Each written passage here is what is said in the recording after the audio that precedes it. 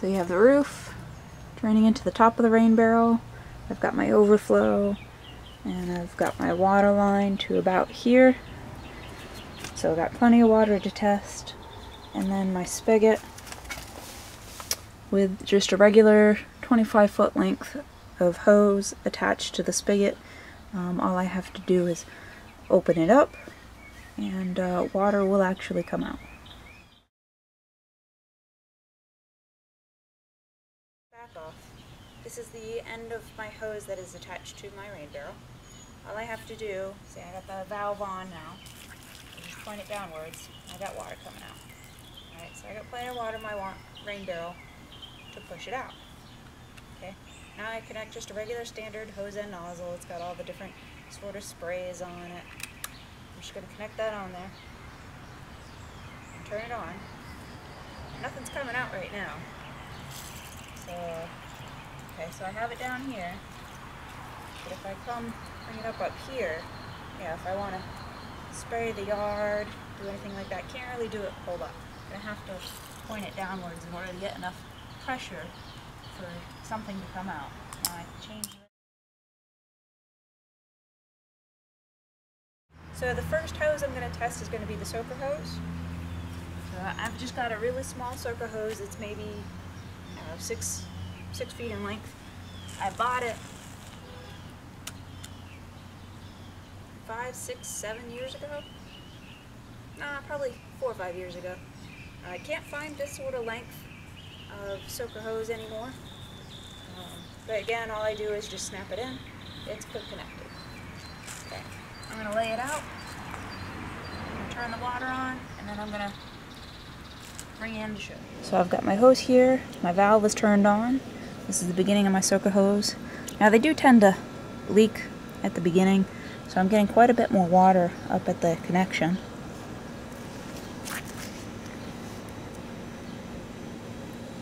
And then you can see that I am getting pretty good spread of water.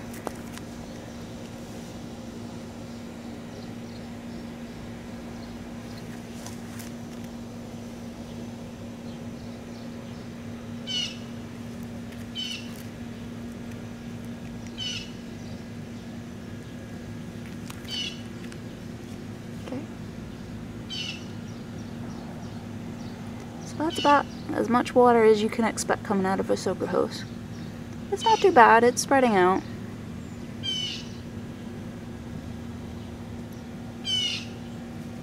So if you want to use a soaker hose attached to your rain barrel, you can. This is what you can expect from it.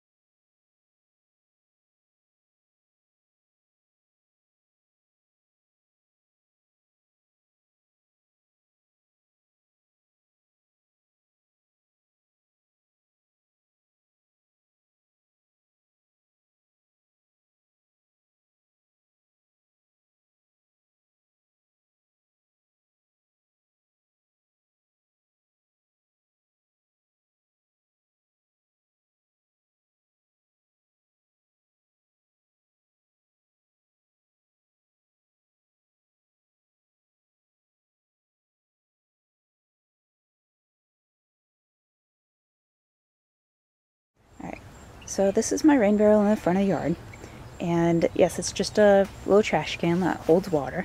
It was holding water so well I decided to use it as a rain barrel because I didn't need it as a trash can. I have other trash cans. So I'll show you, and you can see I have this long hose sticking out of it. It's actually two hoses connected right here, and I'll show you the small black one is down in the water, and it is anchored down into the water by a very heavy brick paver.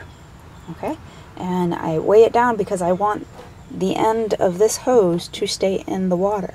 If it comes out of the water, then you lose your siphon. Okay, now I chose to use a small black hose as my starter feed. Okay, this is very important. Inline shutoff valve, and when I open it, water from the rain barrel comes out. Okay, it's actually coming out pretty good too. All right.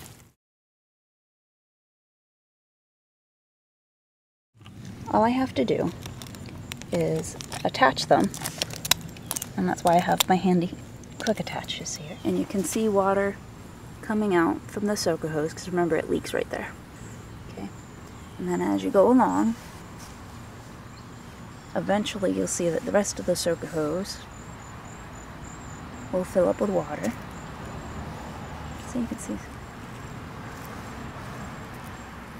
And it takes a little bit more time because you really don't have a whole lot of pressure, but there's the end of the soaker hose. So now the water's reached the end of the soaker hose.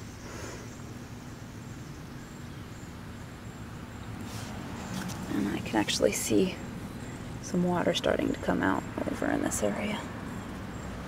And I got water beating out right here.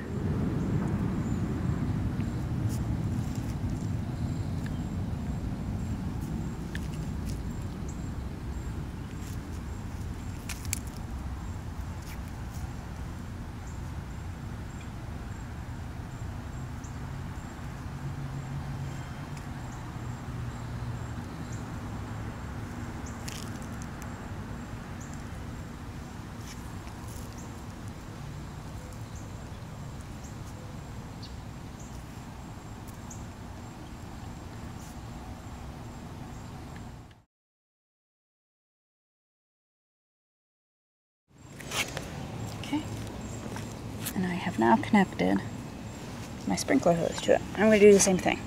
I'm going to turn on the valve. Oh. And already you can see water sprinkling out here, water sprinkling out there, there. Okay.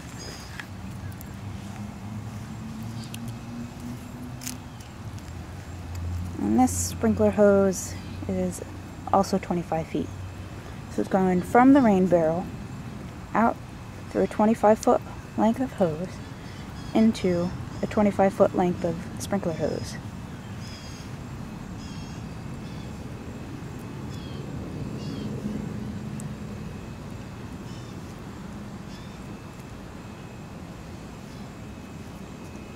And that's the end of my hose. And there you have it. There is using a siphon, which has no power to it, attached to a sprinkler hose and a soaker hose.